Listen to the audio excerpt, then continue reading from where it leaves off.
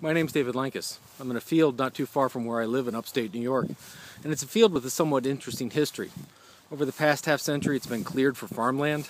It was bought by the city with intentions of building a elementary school for a growing population that stopped growing.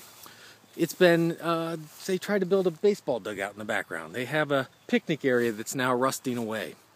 It has lots of intentions, lots of things connected to it. Some people look at this field and they reminisce about when it was a farmland. Some people see it as lost potential. Some people see it as necessary green space. A lot of people see the field.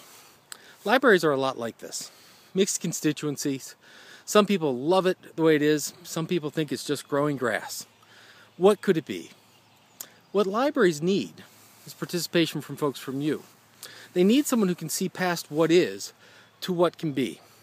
They need to see the potential. That's what this book is about.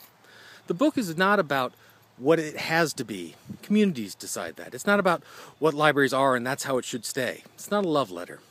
It's really about showing what libraries could be, to raise expectations so that you can expect more out of your library.